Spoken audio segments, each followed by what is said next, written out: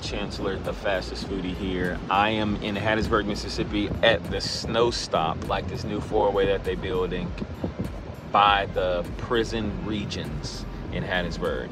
I'm gonna check this, I'm gonna check it out and let y'all know. Look at this. This thing is heavy.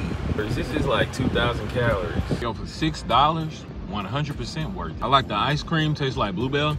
They could do a little less ice cream and a little more brownie. Tricky part is, you gotta eat 3,000 calories in ice cream to get to the brownie. These are nachos. Really good nachos. So it's just a strawberry cheesecake snowball with ice cream in the middle. I'm gonna go 6.5 out of 10. Don't get me wrong, it's good. But we had one in Colombia that was just off the chain.